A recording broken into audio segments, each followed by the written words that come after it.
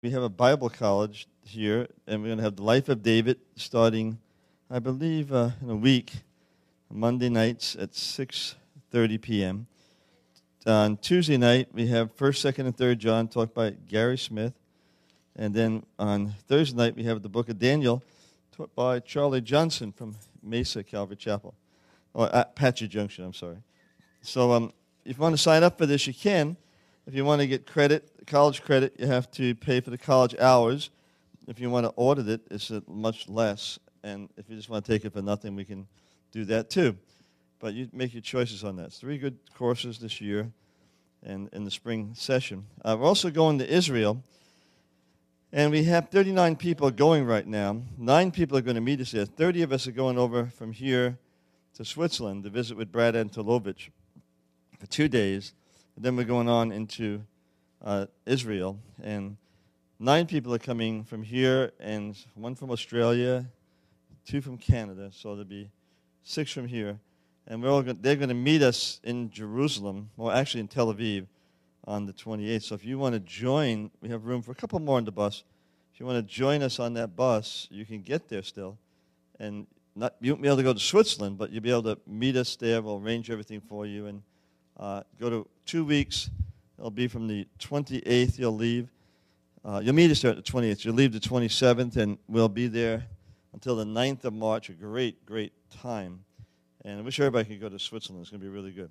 We're going to have our brother come up, and Ray is going to continue sharing his message with us. And I remember Eve was deceived, and deception is a big thing. And it says in 2 Corinthians chapter 11, verse 3, I fear, lest as Satan beguiled Eve, your hearts should be corrupted from the simplicity that's in Jesus Christ. And that's Jim's lesson after this lesson. So remember that simplicity. God bless you. Ray. Good afternoon, folks. How you doing? How many of you were here last night? Oh, practically all of you. Well, anyhow, I was told afterwards that there was, while I was speaking, there was a Reiki master sitting over in this section here. You know, this is the 3rd level, you know, the ones that can initiate people into it, not just do it, but initiate people into it. And I was told that she got up and left when I was talking about Reiki. So obviously she was offended. But, you know, that's okay. This information I had about the Reiki guides came from Reiki sources. It wasn't like I made it up or got it from Christian sources that thought there might be guides. This is actually from Christian sources. So, I mean, New Age sources.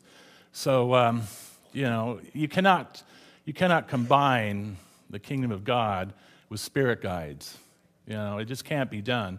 And I was told this woman somehow felt that she was a Christian. She read the Bible and thought you could combine Reiki with, you know, Christianity, but, you know, you just can't do it. It's impossible. Anyhow, this afternoon, we're going to look at some very controversial issues and subjects. The Christian mysticism. Could we have the Christian mysticism and the emerging church?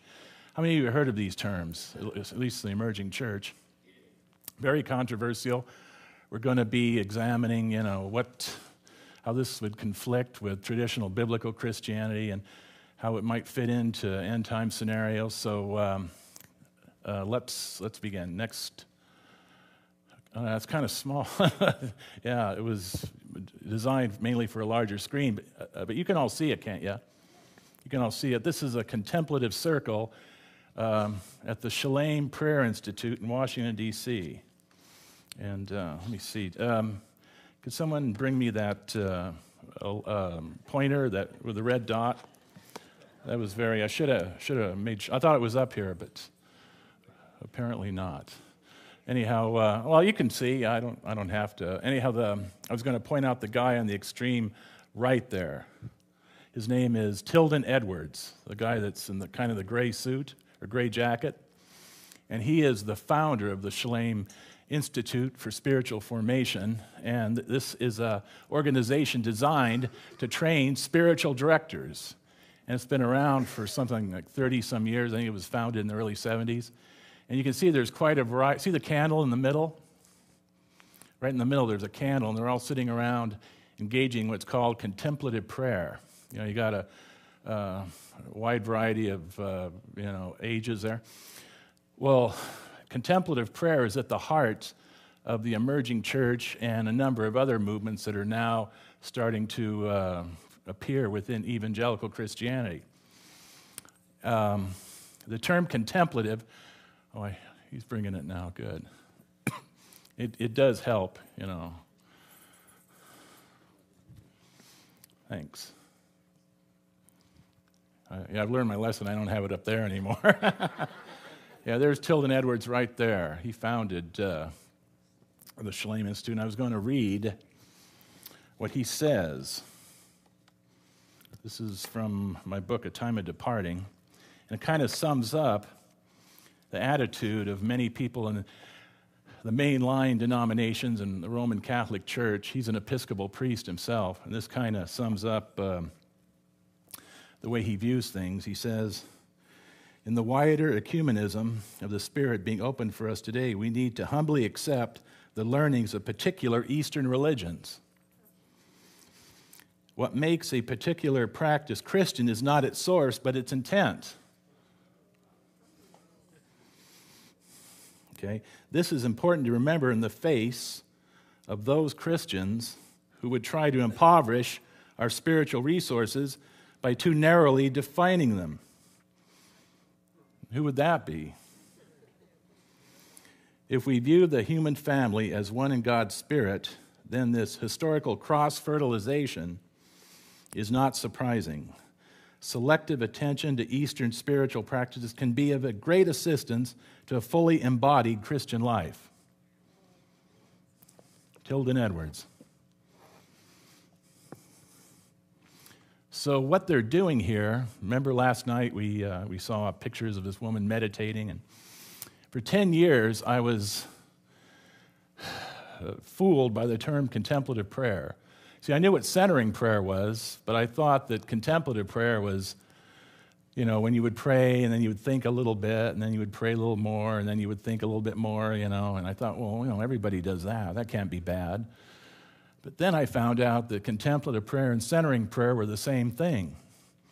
That in contemplative prayer, you switch off your mind and your soul contemplates God in a mystical trance state. So it has nothing to do with really contemplating. It has something to do with not thinking. In other words, the soul contemplates God while the mind is shut off. Next, please. And this is from a book called The Inward Journey. And it says, to help the mind become quiet, we can follow our breathing, or we can repeat silently a chosen prayer phrase or a word. And this is the essence of contemplative prayer and we're going to see this in a bit, that they say there's no way you can really know God just by thinking. In your five senses, your mind is always getting in the way. So if you create this space, then God will fill it. So you create this void by repeating these words over and over again. And they call it the silence. And then God can, it's like God's waiting up there saying, I wish I could communicate with, so-and-so, but they're just thinking all the time. I know it sounds funny, but next one, please. Okay, this is a book called When the Soul Listens, put out by Nav Press. See, Nav Press, which traditionally has been a evangelical publishing company. And we're starting to see this more and more in evangelical circles. This is put out by a woman named Jan Johnson. She goes around leading seminars and workshops on this. She was at Willow Creek Saddleback recently. And next one, please. And this is what she says. And I picked this because all books on contemplative prayer could be summed up in this quote right here. This is very typical. This isn't something out of the ordinary. This is, very common. Contemplative prayer, in its simplest form, is prayer in which you still your thoughts. This puts you in a better state to be aware of God's presence. And it makes you better able to hear God's voice correcting, guiding, and directing you. And by still your thoughts, she doesn't mean being like in a still room where you can have thoughts. She means to still your thoughts. In other words, get rid of them. And, of course, this is done by what we saw earlier, by repeating. And she has mantras in this book, like, it can be anything of a religious nature. You just say it over and over again, and then, But the essence here is that makes you better able and better state. In other words, the common theme over and over again is you have to do this in order to really hear God. That, God isn't going to really guide or direct you if you don't do this kind of prayer. This is the way to get God. Now, how many of you are parents? Oh, quite a few of you. Now, do your children need a method to get your attention? If you're a good parent, you naturally guide and direct them, right? It's not like you're just waiting for them to engage in some kind of method so you can guide and direct them. You just do it naturally, right? Well, you see, this is what Christianity is. This is, right off the bat, it should be apparent to everyone that there's something wrong here. That if you're in Christ, if you're in the body of Christ, and Christ dwells within you, there's going to be this natural relationship. But instead, you have to have this kind of mystical prayer in order to hear God. Okay, next one. Okay, this comes from a group called the Desert Fathers. You don't see anything about using repetitive words or focusing on your breath in the Old or New Testament. The Desert Fathers were these monks that lived in the deserts of the Middle East, Egypt, Syria, places like that, but mainly Egypt, North Africa. And they experimented with different ways to pray.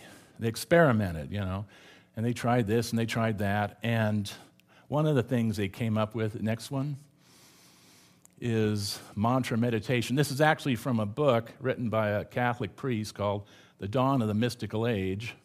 This Frank Tootie is a Catholic priest, and he talks about the Desert Fathers. And he says the 4th century Desert Fathers understood that a simple device was needed to keep the monkey mind from wandering. And that term monkey mind is, the mind is always active. Like monkeys are always chattering and swinging around. They call that the monkey mind. Thus, so you got the monkey mind, you're always thinking about something. Thus, the mantra method of prayer, which had been introduced centuries before by Buddhists and Hindus, came to be a stable form of Christian prayer, not only for the Desert Fathers and Mothers, but for Christians down through the ages. So the Desert Fathers developed this kind of mantra-type prayer, and then various pilgrims would come from Europe. I think there was a guy named John Cassane who brought it to England, and it worked its way through the monastic systems, throughout the Middle Ages. And it became, there were various saints who did this. Your common people didn't do this. Peasants didn't do this. There were various saints like Meister Eckhart. Anybody ever heard of him? Or St. John of the Cross? Or St. Teresa of Avila. How many of you heard of St. Teresa of Avila? Well, she actually levitated. She would meditate and she'd actually fly up in the air. I know that sounds funny, but, that's what they said she did. And so it went from the Buddhists and the Hindus to the Desert Fathers, and they passed it on into the European monastic systems, which, down through the ages. Or next one. Okay, this is called Spiritual Directors International. This is an organization made up of people who have embraced this type of prayer, and they call themselves spiritual directors, and their job is to train people to do this kind of prayer. You find them in various churches and retreat centers and things like that. And this is their logo. There's this woman here, it looks like some kind of Pepsi commercial, or Coke commercial. And here's this ball of light right here, this radiant light there. And there's this woman like, oh, yes, give it to me, I'm here. I want God. And but when you see what Spiritual Directors International, what their spirituality is, it gives reason for concern. Next one. Okay, this is their mission statement. Throughout human history, individuals have been called to accompany others seeking the mystery we name God. And this time, Spiritual Directors International responds to this call by tending the holy around the world and across traditions. Now, what does that mean, across traditions? Does that mean like Lutheran and Methodist or Pentecostal and Baptist? Is that what it means? No. Next one. Okay, this is their taken from their courses and classes. Okay, first one is spiritual practice across faith traditions. And the next one kind of says, indicates what that means. Building a bridge to Buddhism. So Spiritual Directors International isn't just about between Christians. It's building a bridge to Buddhism. Okay, there's Ignatian exercises in ecology, the Enneagram and Kabbalah. There we have Jewish mysticism, which we talked about last night. The Sacred Labyrinth, a new spiritual paradigm. A labyrinth is a maze which you walk through and do mystical type prayer in. Earth prayer, celebrating the interconnection of all living beings. That's classic New Ageism right there. That's what we've been talking about this whole conference, is the interconnection between everything that is. And then the last one is trans-faith spirituality. In other words, this type of prayer, if you do contemplative prayer, this will allow you to reach across all different faiths and all different religions. And like it says, building a bridge to Buddhism. Well, not just Buddhism, but Hinduism and Islam and virtually every mystical system that exists. And we'll see that later on in this talk. Next one. Okay, this is their membership, how many people they have. And notice that relatively few in Europe, but North America, look at these numbers. They add up to something like 5,000 people. Okay, it has Midwest, Northeast, Northwest, South, Southwest, 853 in the Southwest. Now, these aren't people that are just go someplace and hear lectures. These are people who train people. So altogether, there's 5,000 people in the United States that belong to this organization that train people in spiritual, mystical type prayer. So if each one, there's 5,000, each one trains 100 a year. That's 500,000 people a year. And then they go out and start interacting with people and training, telling people about it. So, you could get quite a snowball effect. Next one, please. Okay, this is Thomas Merton here. He is to contemplative prayer what Elvis Presley was to rock and roll. See, before Elvis Presley, there was rock and roll, but it wasn't really that big. It had a very narrow niche, and Elvis Presley made it this huge, popular musical genre. And also, he's contemplative prayer what Henry Ford is to the automobile. Before Henry Ford, there were cars, but Henry Ford made it possible for everyone to have an automobile. I mean, anybody who could afford it, So anyhow, Thomas Merton took contemplative prayer out of the monastery back in the 1960s. He died in 1968, but he took contemplative prayer out of the monasteries and convents and spread it all throughout the Catholic Church. He made it possible that, he promoted it to the degree that, millions of people in the Catholic Church started to do it. And then he became popular in the mainline denominations, and now he's becoming popular in the evangelical church. And we'll see that later. Okay, next one. Okay, this is a book called Merton and Sufism. This guy here is a Sufi sheikh. Okay, Sufism, and there's Thomas Merton right there. Sufism is the mystical element of Islam, the Muslim religion. They're kind of like the Jedi Knights from Star Wars. Suf is the Arabic word for wool, and they're very ascetic. They live in these brotherhoods, and they engage in mystical prayer by chanting the name of Allah over and over again. How many of you have heard of the whirling dervishes? Okay, you've heard of them? They're these Sufis that live in Turkey, and they have big long gowns, and they have big tall hats, and they chant, and they start whirling, and their skirts fly up, and they're just whirling around. Their skirts go up like a top, and they're chanting Allah, Allah, and the Sufis are quite extensive, and this individual here was a Sufi master. He was very, very popular. Now, keep in mind, the Sufis have nothing to do with the gospel of Jesus Christ. They totally repudiate it. They're kind of like the New Agers of Islam. They're much more like the Hindus than they are actual Muslims, but they were very widespread in Islam. I'm going to read to you what Thomas Merton said about that individual there. This is the book right here. If you'll kindly look at the guy's face there.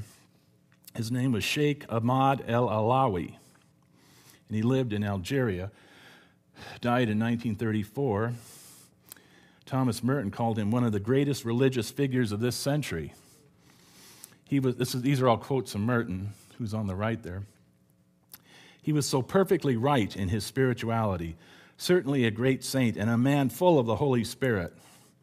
May God be praised for having given us one such in this time when we need many saints. With Sheikh Ahmed, I speak the same language.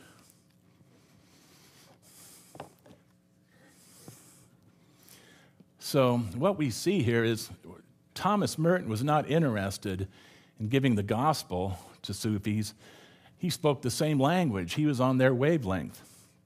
And Thomas Merton is now considered, like I said, the main icon of the contemplative prayer movement. Richard Foster quotes him 11 times in his book, Celebration of Discipline. Later on, we'll get to a quote that Foster did that actually changed my life. Okay, next one. Okay, this is Henry Nouwen. How many of you have heard of Henry Nouwen?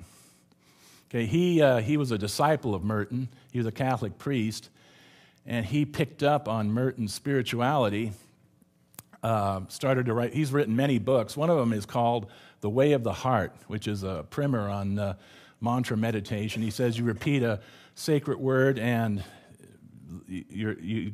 how did he put it? You descend from the mind into the heart. In other words, your consciousness goes, you shut off your mind, and your inner being goes down to your heart where you find God. And this is, traditional mantra meditation. Kay Warren, this is one of Kay Warren's favorite authors. He wrote a book called, what's it called? I can't remember at the time, but I think it's called my mind just went blank, but anyhow, I'll think of it later. In the Name of Jesus, that's it, In the Name of Jesus. And he says that it's a book on Christian leadership, and he says that for Christian leadership to be effective, we need to move from the moral to the mystical. From the moral to the mystical, and that in the future, for Christian leadership to be effective, whenever they have any problems, he actually said this, whenever they have any problems or challenges, they need to turn to contemplative prayer in order to find the answer. And this is in this book, Kay Warren actually said this is her favorite book. Henry Nouwen is one of the, probably next to Merton, he is one of the most popular icons of the contemplative prayer movement. Next one, please. Okay, this is, for anybody who doubts, Nouwen's New Age proclivities, he wrote the foreword to a book, actual New Age book. And he says that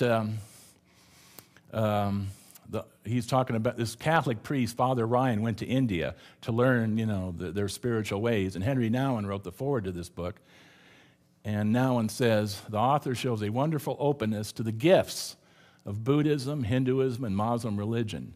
He discovers their great wisdom for the spiritual life of the Christian.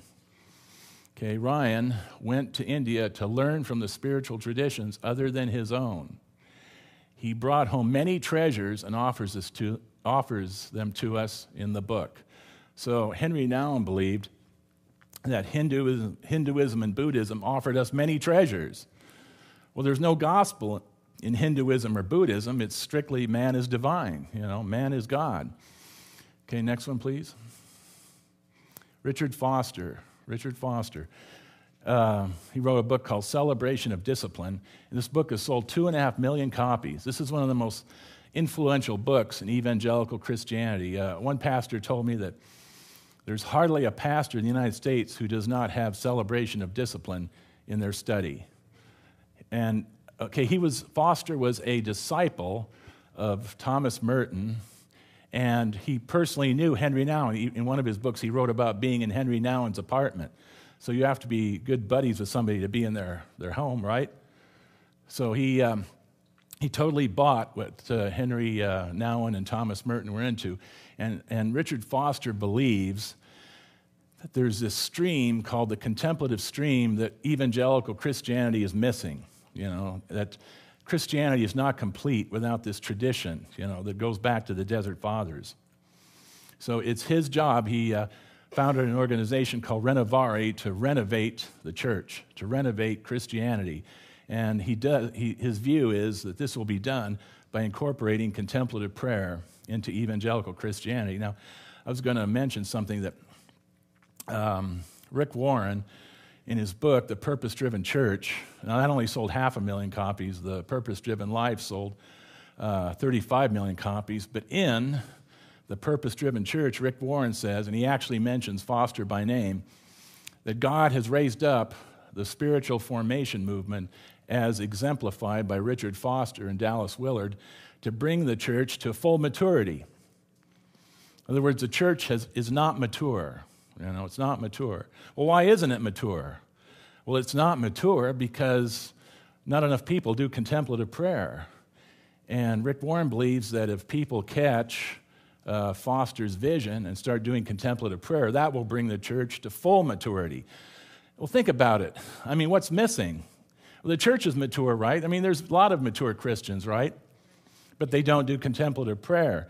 So according to Rick Warren, I mean, this is the key element that will make the church mature, is contemplative prayer. Okay, next one. He says, we should all, without shame, enroll in the school of contemplative prayer. I thought that's from Celebration of I thought it was kind of weird he said without shame, because it is kind of unusual. A lot of people would consider it, embarrassing to do the type of prayer where you say the same thing over and over again, right? A lot of people might be ashamed of that, right? To sit down and just repeat something continuously. Well, he says, without shame, we should enroll in the school of contemplative prayer. This is a very serious situation. If the contemplative prayer movement succeeds, if it continues to advance, then the Christian of the future will be a mystic. The Christian of the future will be a mystic. And as you've seen, the mysticism that is behind it is not the kind of spirituality that is represented in the New Testament. Next one, please. Okay, this is Ruth Haley Barton. She was Associate Director for Spiritual Formation at Willow Creek Community Church. Now, I'm going to take a drink of water because I still have that, lung situation going on. But I want you to look at her, and wouldn't you trust her? Doesn't she look like a nice Christian woman? Yeah, just look at her for a little bit. She... When you hear the word mystical or metaphysical, you don't think of somebody like her. You think of somebody who looks more counterculture-ish or more offbeat. But certainly, she looks like somebody who'd be a president's wife, right? Amen. But she broke off from Willow Creek and started something called the Transformation Center, which is an organization specifically just to train Christian leaders in contemplative prayer. Not just, people off the street, but Christian leaders, ranking Christian leaders in this type of prayer. And she was interviewed in Discipleship Journal in 1999, and it's quite revealing what she says. Next one, please. A few years ago, I began to recognize an inner chaos in my soul, and this is very common. Many people who get into contemplative prayer are dissatisfied with Christianity the way it is. This is a common theme, folks. They always talk about how unhappy they are and how they're not fulfilled and how they have no joy, and they're looking for something, and then this is what transpires, this is what unfolds. I sought out a spiritual director. Remember Spiritual Directors International? It could be someone from that organization, someone well-versed in the ways of the soul. And the spiritual director said to me, what you need is stillness and silence. Stillness and silence. So next one, please. Okay, our reliance on words, even in praying, is often just another way we strive to maintain control. So in other words, doing normal prayer, you're just striving to maintain control. Well, that's not true. What does she mean by control? Talking to God is a very, very constructive and intimate thing. I mean, you're not trying to control God. So she says, We open ourselves to what God wants to give. Prayer without words is not so much about expressing our dependence on God, but rather experiencing it. Okay, next one. Okay, ask for a simple prayer to express your willingness to meet God in the silence. A simple statement such as, "Here I am." Help yourself return to your original intent by repeating the prayer that you have chosen. So in other words, you continually say, "Here I am," over and over again for 20 minutes. Like, "Here I am, here I am, here I am, here I am, here I am, here I am." Oh, now, if somebody called you up on the phone and just said, "Here I am," over and over again, I'm serious here. If somebody has called you up and, "Hello, here I am, here I am, here I am," is that talking to you? Is that really talking to you? Well, no, it's vain repetition. They're not really talking to you. They're just saying the same thing over and over again. So I believe that this dynamic, that we're looking at here closely mirrors that which we find in the New Age movement, emptying the mind through repetition, and Jesus warned about that, as we'll see later. Okay, next one. Okay, Brennan Manning, how many of you have heard of him? Okay, he wrote a book. How many of you have heard of a book called The Ragamuffin Gospel? Very popular. Brennan Manning is very, this is shocking. There's two women in the Christian world that have really latched on to Brennan Manning. One is Amy Grant. And my mind just went blank again. She's very popular. She was in the Be Still video. Help me. Beth Moore, yes, Beth Moore. Yeah, Beth Moore did a weekend-long retreat with Brennan Manning. And she says he's one of the most influential and most important writers around today. And God has given us, a great gift in Brennan Manning. Okay, I've met Brennan Manning. I've met Richard Foster and talked to him. I met Brennan Manning and talked to him, and I found out where they're at. So I know I'm not misrepresenting them or slamming them or, maligning them in any way. Okay, next one. Okay, this is from a book called The Signature of Jesus. And he says that if you do this, you'll have the signature of Jesus on your life. Like a signature, If you do this kind of prayer, you'll have Jesus' signature. He says, these people try to be kind of cute and artsy. He talks about grabbing a hold of God, like grabbing a hold of God, like that, grabbing a hold of God. Grabbing a hold of God is the goal of contemplative prayer. That is why the first step in faith is to stop thinking about God at the time of prayer. Key words here, stop thinking. It may sound funny, but there's dangerous spiritual consequences behind this. In other words, when you pray, when you folks pray, you think about God, right? But he says that the first step is to stop thinking about God. Well, how do you do that? Okay, next one.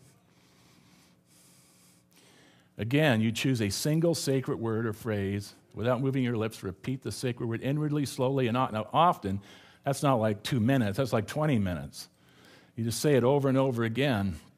And what that does, the mind can't think. It's like, normally your thoughts are flowing. When you say the same word over and over again, it's like, it can't move. So you go into this void, this alpha state. And that's what he's talking about. Next one. Okay, William H. Shannon, Silence on Fire. Brennan Manning promotes this book. He said that this is a must-have book. In one of the interviews he did, he said this is a very important book to have. And when we look inside, we see that Brennan Manning he's in tune with William Shannon as a Catholic priest. And when we look inside, we see how Brennan Manning is in tune with William Shannon. Because you don't recommend a book like this, The Prayer of Awareness. That's what this is about, the prayer of awareness. Okay, next one. And Shannon has the two pillars of contemplative spirituality. God as the ground of all that is and becoming conscious of what is already there. So what he means by God as the ground of all that is the same as we saw last night, that the two pillars of contemplative prayer is first, that all is one, that God is in everything and everybody. And second, you have to become conscious of that. Like, in the book, Shannon talks about how he's marrying this couple, and the woman was a Catholic, but the bridegroom was an atheist, didn't believe in God. So William Shannon says, well, God is within you. All you have to do is look in the right place, in the right way. In other words, if you did contemplative prayer, you'd know that God was within you. Nothing about being born again, nothing about the gospel, nothing about the cross of Christ or the blood of Christ. You're already connected with God because God is the ground of all that is. So there's no way you cannot be connected to God. So he told this man that if you just looked within, if you looked in the right way, you'd find God. Okay, next one. And here's Shannon again. Notice this silence on fire. I believe that's a reference to Kundalini.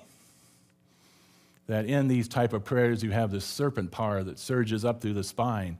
And, that doesn't make sense. How can silence be on fire? How can silence be on fire? How is that possible? Well, if you see it in terms of the metaphysical realm, if you see it in terms of mysticism, the people that are in the silence experience this fiery power called the Kundalini that surges up their spine. And I can say that with confidence because of the doctrine or the teaching or the spirituality that Shannon espouses. Okay, there is a oneness in God that unites all women and men. The goal of all true spirituality is to achieve an awareness of our oneness with God and with all of God's creation. Now that, ladies and gentlemen, is pure Hinduism. That is pure Hinduism. But yet, Brennan Manning, in an interview, said that is a book every Christian should have, Silence on Fire. And this is a man who seriously impacted, Beth Moore in her spirituality.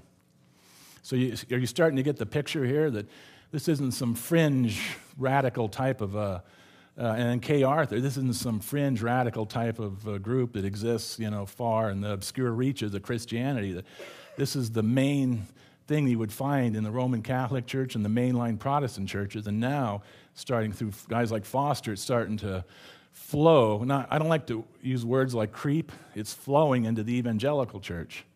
Okay, next one.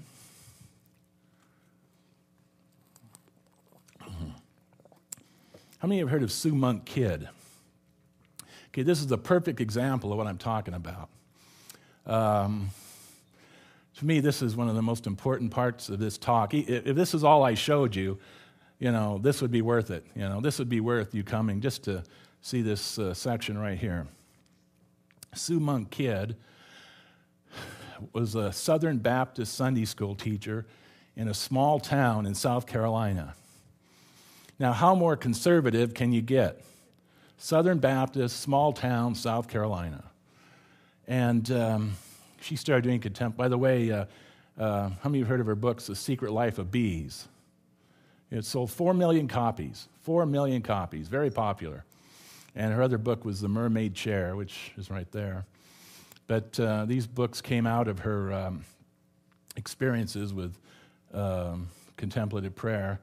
Her first book, next one, please. This was her first book called God's Joyful Surprise. And this is on how she stumbled into contemplative prayer. This is very important. She was a Sunday school teacher at a Baptist church, and somebody in her Sunday school class gave her a copy of Thomas Merton's book, one of his books. I don't know which one it was, but somebody said, here, you should read Thomas Merton, So this got her into the contemplative prayer movement, and she started reading all these people like Henry Nouwen, and she started doing mantra-type prayer. It's all in this book. But look who thought this was a good book.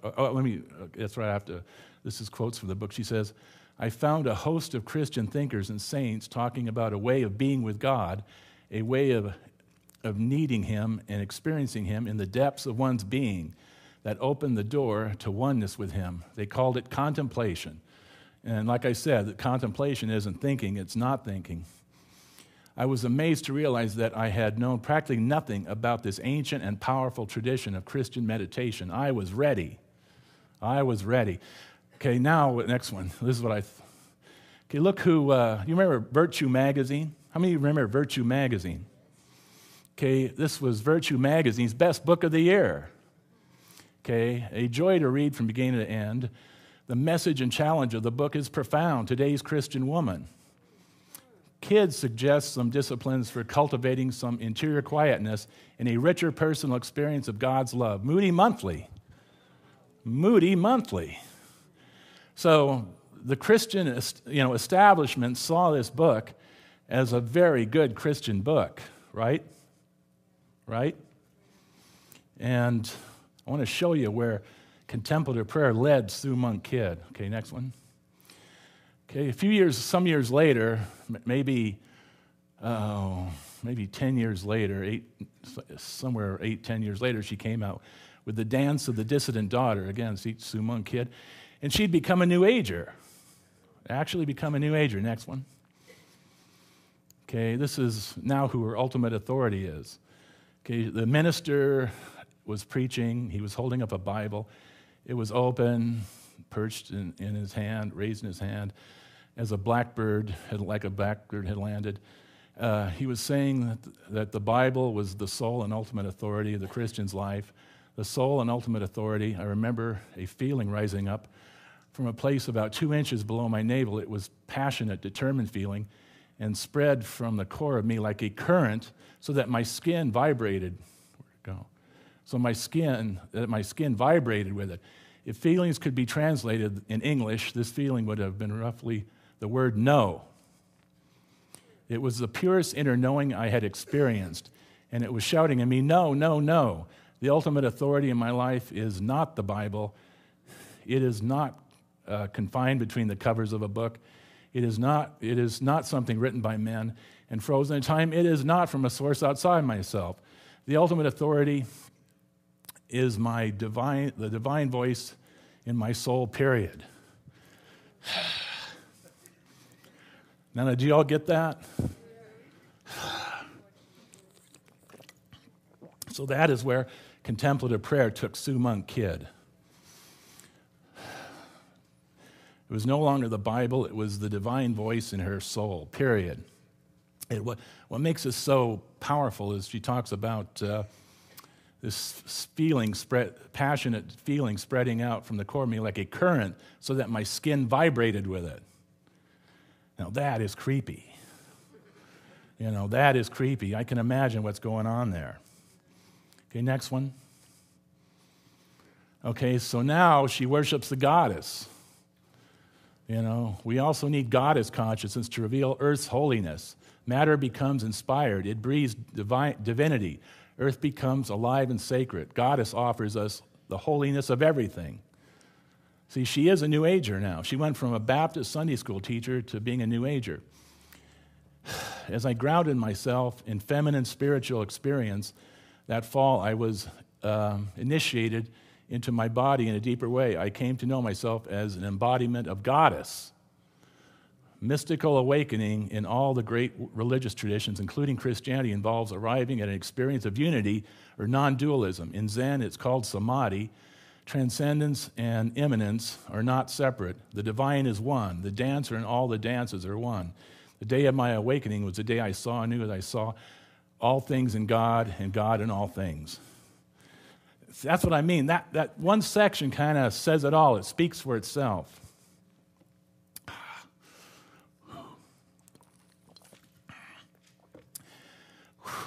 Okay, next one. Okay, this is Brian McLaren. Now we're going to get into the emerging church. See, the emerging church is also based on contemplative prayer. Sue Monk Kidd was no kid. Sue Monk Kidd was a wife and mother.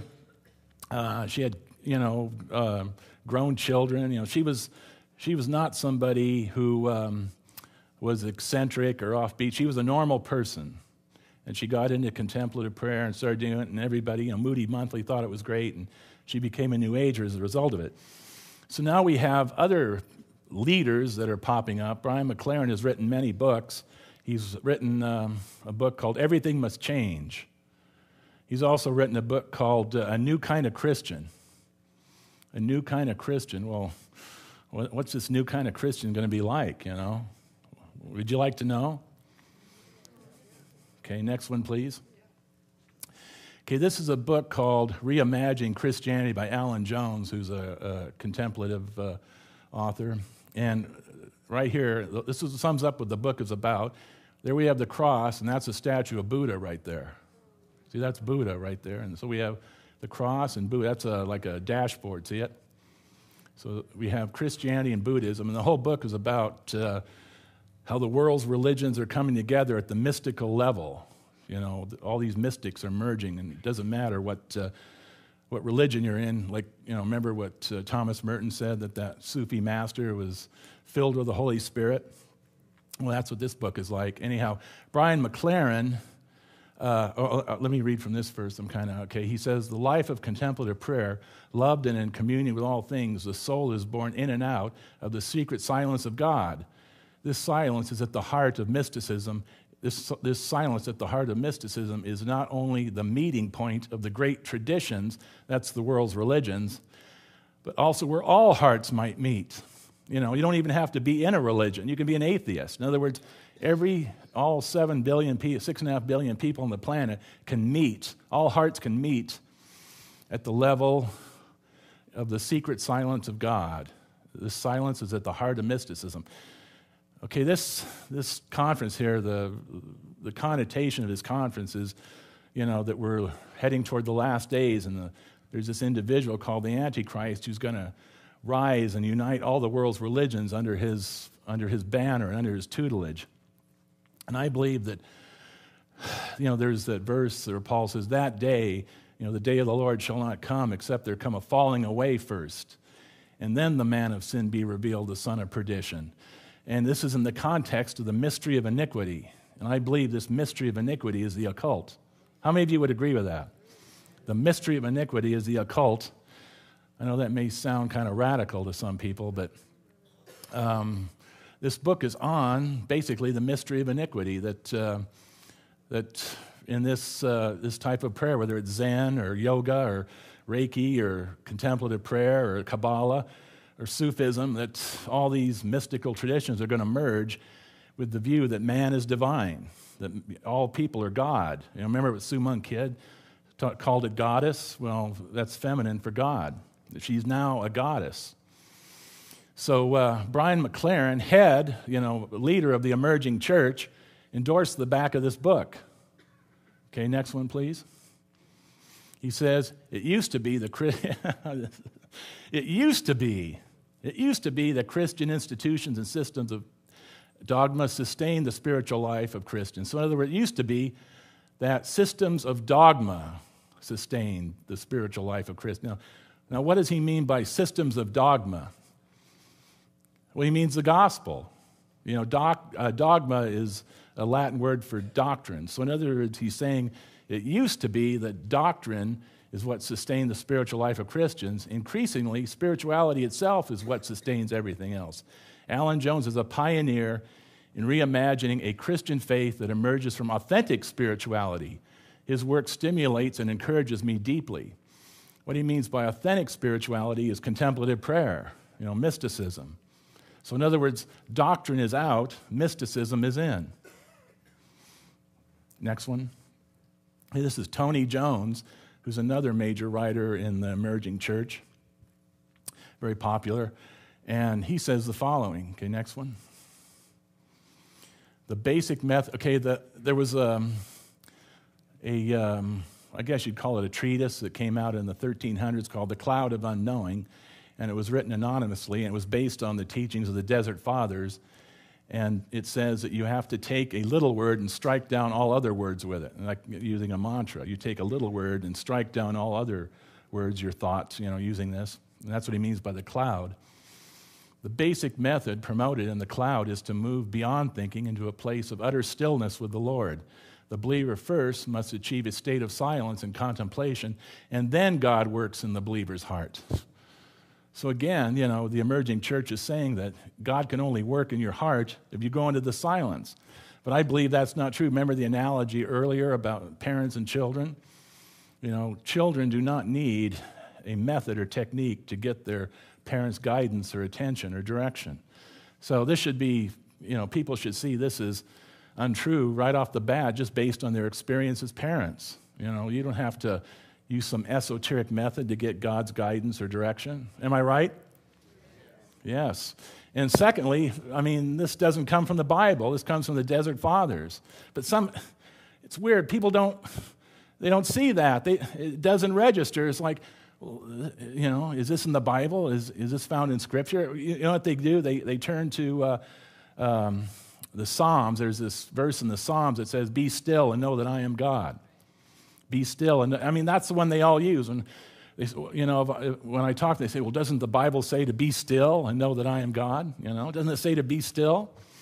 Well, what it means by be still is, if you look at the context, Israel is being threatened and there's like danger ahead, and God says, "Be still and know that I..." In other words, calm down and relax. It's not empty your mind. It's not going to altered states of consciousness. It's just,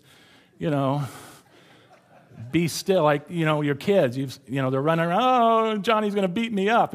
Oh, just be still and know that, I'm your parent and nothing's going to happen to you. Just be still. In other words, just calm down and relax. But they use it to mean empty your mind, to go into the silence. Okay, next one. Okay, this was in Christianity Today. It says, in a feature article in Christianity Today titled "The Emergent Mystique," Brian McLaren, who is the man referred to as the de facto leader of this movement, named Richard Foster as one of the key mentors for the emerging church. So the emerging church is based on this view that Christianity isn't complete without mysticism. And like I said earlier, that Rick Warren, in his book, The Purpose-Driven Church, I can't remember what page it's on, but it's easy to find, says that God has raised up Richard Foster to bring the church to full maturity. So in other words, when everybody's a mystic, then the church will be mature, because everybody will know God. Everybody will have this guidance and direction then, because, they're doing contemplative prayer. But what's really going to happen is they're going to wind up like Sue Monk Kidd. They're going to wind up like Sue Monk Kidd. Next one.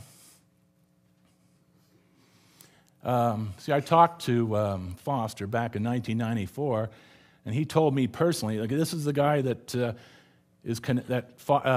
Rick Warren sees as being the one who's going to bring the church to full maturity, and he's also the de facto leader of the emerging church. So we got like this whole gamut of evangelical Christianity covered now. And I talked to him in 1994, and he told me personally that Thomas Merton tried to awaken God's people. See, Thomas Merton there. And that's the same Thomas Merton who praised the Sufi, the Sufi sheikh here is, that they spoke, how did he put it here? Let me read that again. Now you've seen this.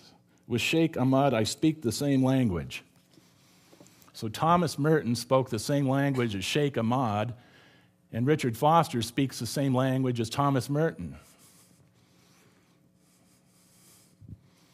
Okay, next one, please. Okay, Leonard Sweet. Leonard Sweet and Rick Warren put out a video together back in the 90s. And Leonard Sweet recently spoke at Saddleback Church. And Leonard Sweet is also considered one of the major figures in the emerging church. Okay, next one. And he says, mysticism, once cast to the sidelines of the Christian tradition, and by sidelines he means like monks and nuns, just a small percentage of the population, is now situated in postmodern culture near the center. In the words of one of the greatest theologians of the 20th century, Jesuit philosopher Karl Rahner, the Christian of tomorrow will be a mystic, one who has experienced something, or he will be nothing. So in other words, the Christian of the future will either be someone who does contemplative prayer, or they won't be a Christian. They won't, and I get the impression they won't allow to be a Christian because they'll be too unpopular. You'll be seen as like extraordinarily negative type individual who will ruin everything. If you go around telling people this is of the devil, are they going to let you stick around? They're going to tell you to hit the road. That makes sense, right? If the Christian of tomorrow is a mystic. This guy was speaking at Saddleback Church just, weeks ago. Mysticism is metaphysics arrived at through mind-body experience. That's meditation. That mind-body thing is meditation. Mysticism begins in experience, it ends in theology, and that's true. But this theology is New Age theology, as we saw with Sue Monk Kidd. Next one. Okay, Mike Pershon is also Youth Specialties. How many of you know what Youth Specialties is? That is the main supplier of youth ministries in the United States. And this person, Mike Pershon, got to take another drink of water. I get impassioned, and so my throat gets all dry. But at least I'm not coughing. Thank the Lord for that. Thank the Lord for that. Okay, Mike Pershon, writing for Youth Specialties. In fact, every church in the country is connected with Youth Specialties. And he says, I started using the phrase listening prayer when I talked about my own experiences in meditation. I built myself a prayer room, a tiny sanctuary in a basement closet filled with books on spiritual disciplines, contemplative prayer, and Christian mysticism. In that space, I lit candles, burned incense, hung rosaries, and listened to tapes of Benedictine monks. I meditated for hours on words, images, and sounds. I reached the point of being able to achieve alpha brainwave patterns. Okay, alpha is what Zen Buddhist monks experience in meditation. In fact, how many have heard of Silva mind control? Okay, that's what they call their meditation. They call it the alpha state and Silva mind control. They refer to it as alpha. Okay, I reached the point of being able to achieve alpha brain patterns, the state in which dreams occur while still awake and meditating. So, in other words, he's dreaming while he's not sleeping. Well, to me, that's not dreams. That's, mystical experience. To me, that's the type of occult things that we talked about last night. In other words, you're not asleep, but you're having dream-like occurrences. You're having dream-like experiences. And I believe he was going into the demonic realm. Next one. That's why Jesus says, and when you pray, do not use vain repetitions as the heathen do, for they think they will be heard for their many words. And vain repetitions, that's what a mantra is. Every mystical system in the heathen world at that time used mantras to get in touch with God. Okay, now he warned about it. Jesus warned about it. Because even though you pick a word that has religious connotations, if you say it over and over and over again, it becomes vain. Like I said, I am here. If you say it once or even twice, it may make sense. But if you say it for 20 minutes, it becomes vain, empty. That's the word vain means, is empty. Next one, please. Okay, prayer is a personal relationship with God. That's what I've been talking about the whole hour here or so, is that it's like a parent-child, a parent-child relationship. It's intimate, it's connected. You talk to God. God, I believe God interacts with you. It's natural, it's normal. Jesus said, "I will send you the Comforter, the Holy Spirit, and He will abide with you forever." And also it says that the Holy Spirit will guide you into all truth, right? Amen? The Holy Spirit will guide you into all truth. He didn't say the silence will guide you into all truth, did he? Jesus never said anything about emptying the mind or going to the silence. And he went off into silent places to pray. He went off into the desert to pray, but nowhere did the Apostle Paul said, I did not fail to declare unto you the whole counsel of God. Remember that? I think it's in Thessalonians. In other words, everything God wanted you to know, He told you, right? Everything He wanted you to know, He told you. Well, there's nothing that Paul ever mentioned about, repeating sacred words and going into the silence. That Christianity is like a natural relationship with God. Once you're born again, once you're saved, once you're in the body of Christ, there's just this normal relationship you have with God. There's no such thing as an esoteric practice that has been missing that is now being discovered. And once you have it, then you get God's full guidance and direction. Brennan Manning, I didn't have that up there, he said, only in the silence can the voice of love be heard. Only in the silence, And he didn't say God, he said the voice of love. Well, what is the voice of love? The voice of love. Henry Nouwen also uses the term the voice of love. Okay, next one. For we are his workmanship, created in Christ Jesus for good works, which God prepared beforehand, and we should walk in them. So, if we're God's workmanship, see, when I heard Foster talk, he said he painted this bleak picture of Christianity. He says we've become barren within, that we're floundering. The church is floundering. We're trying rather than training. We're trying rather than training. So he paints this bleak picture that the church is just getting nowhere and we become barren within. Well, what does that mean, we become barren within? How can Christians become barren within? How is that possible? Well, we haven't become barren within. How many of you feel like you're barren within? Nobody, right? Well, he said that we become barren within and we're trying rather than training. And by training, he means being trained in the contemplative tradition.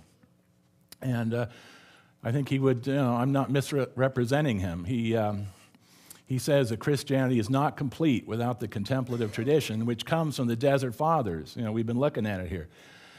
Well, when you look at some of the people like, Sue Monk Kidd, and there's many others, Merton now and Sue Monk, I could spend a whole day showing you similar stories of people that went the same route.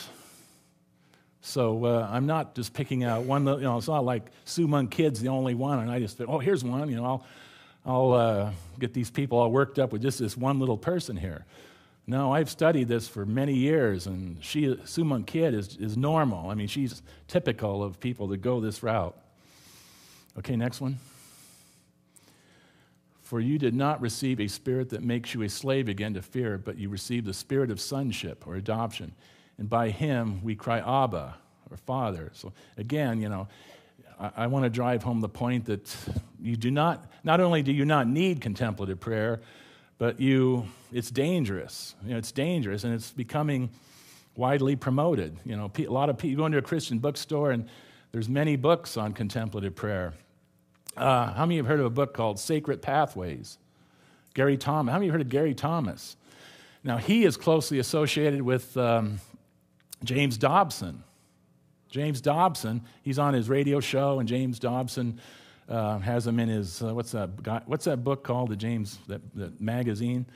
And Gary Thomas is a practitioner of contemplative prayer and says that you pick a word and you say it for 20 minutes, and that this will propel you into the presence of God. And this is from his book, Sacred Pathways. Sacred Pathways, and this... he has a whole chapter on contemplative prayer, and like I said, he's very closely connected with James Dobson. So, to me, that's alarming. To me, that's very alarming. So you got Beth Moore, you got James Dobson, you got all these people that, are seeing contemplative prayer as the way to go. But, based on Thomas Merton, I believe if anybody does contemplative prayer, somewhere in the future, they're going to wind up like Thomas Merton. And remember, Foster said that Thomas Merton tried to awaken God's people. Well, Thomas Merton tried to lead people into a universal, one-world mystical religion in which all are divine. Thomas Merton said that if we all knew who we really were, we'd fall down and worship each other. Because at the core of every person is the pure glory of God, untouched by sin and illusion. Untouched by sin and illusion. Now, is that true? Did Thomas Merton try to awaken God's people?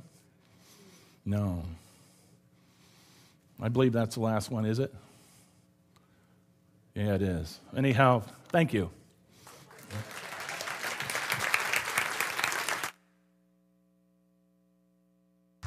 Well, that was a quick ending for that. Thank you. Great job. Great job.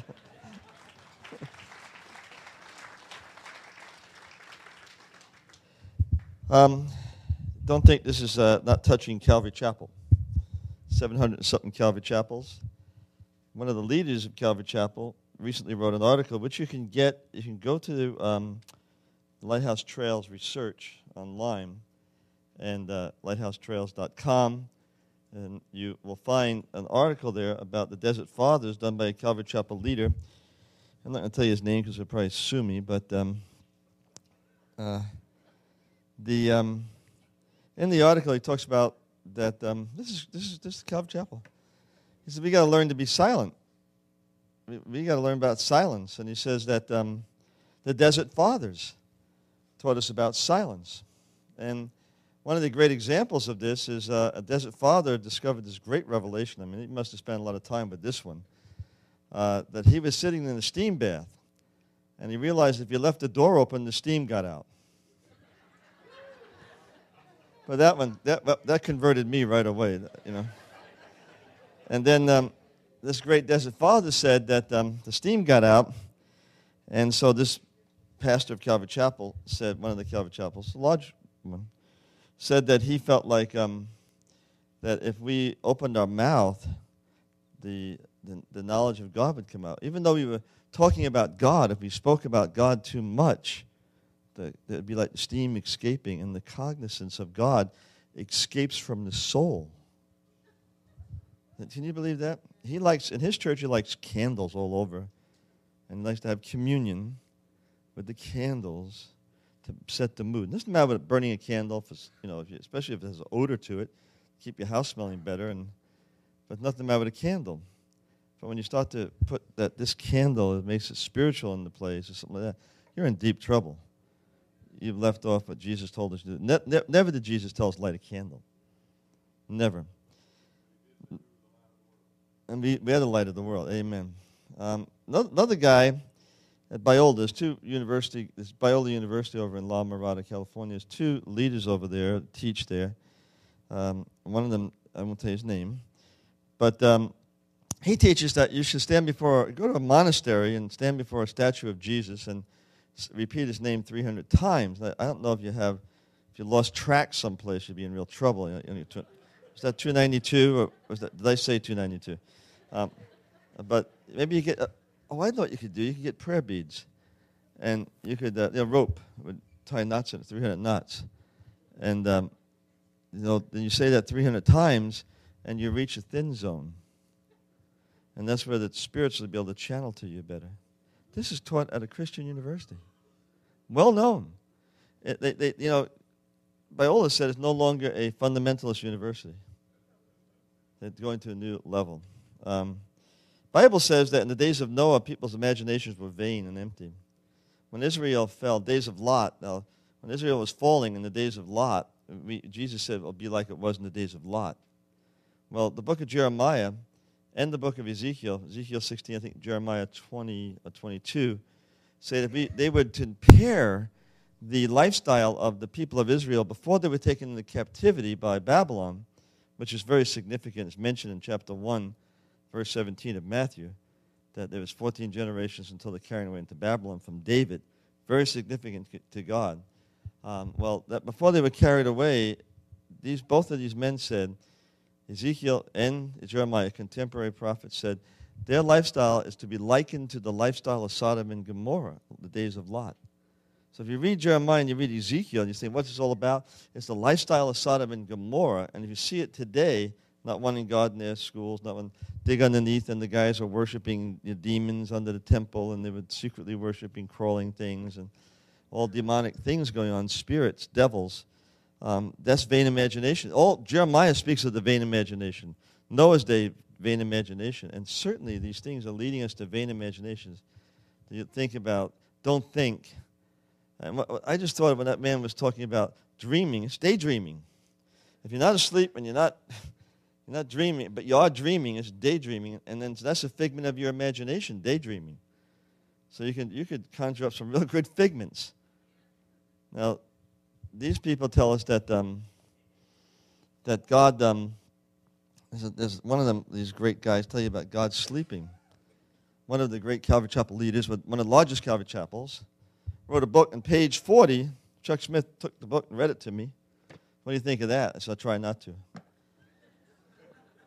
But in that book, he said that the greatest person, the greatest man of the hour is this guy in California who has this great ministry and his peace plan, and that he's dreaming God's dream. And the book was about dreaming and dreaming. The guy that wrote that book about the prayer of Jabez, which never mentioned God. Remember that one? I know when I read the New Testament, they said to Jesus, teach us to pray. In Luke and in Luke chapter 10, teach us to pray. The 70 said, like you taught the 12 in Matthew 5. He says, well, I do the prayer of Jabez. That works for me. Try that. Did Jesus say that? No. He said, pray in this manner. And he repeated, don't pray in vain repetition.